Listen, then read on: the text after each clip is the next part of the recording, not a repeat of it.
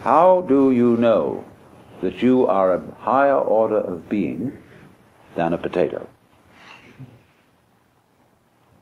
What do you know about potatoes anyway? You've never studied potatoes, not really. I mean, you know how to seed them and cultivate them, and dig them up, and cook them and eat them. That's about it. But have you ever thought how a potato feels? Or say it doesn't feel, it's only a potato, it's got nothing to feel with. Wait a minute. When you put an electroencephalographic instrument on a potato, or a lie detector, it sure registers on it.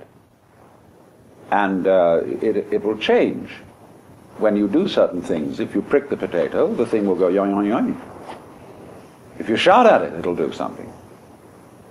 As a matter of fact, if you know how to turn on your alpha waves, and you have a plant beside you which is linked up, it'll pick your alpha waves up. Maybe this thing isn't so stupid. Well, you say, how can it be? It has no civilization. It has no house. It has no automobiles. It has no pianos, no art galleries, no religion. But the potato would say, I don't need them. It's you poor, uncivilized human beings who have to have all this crap around you to tell you who you are and what it's all about. You're messy. You're cluttering up the planet with all your culture.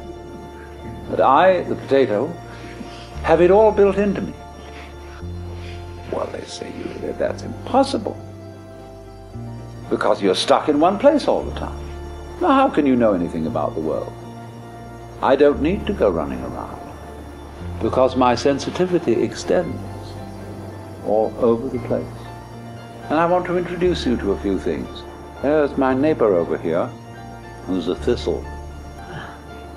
And have you ever seen how my thistle neighbor gets around? It has seeds. When the wind comes, these little tiny seeds have down sticking out all around them.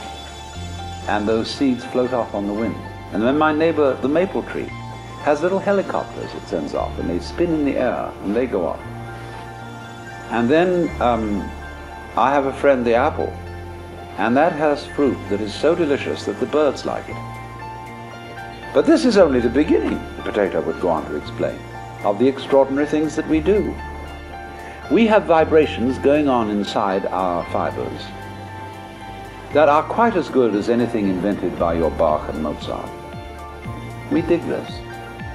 You may think we are not doing anything because we just sit here, but all the time we are vibrating, we are in ecstasy. We are humming to the great hum that's going on everywhere.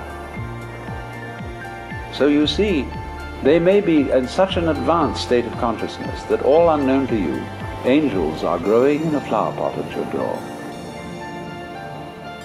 They may have a great deal to do with the way you think, all unbeknownst to you.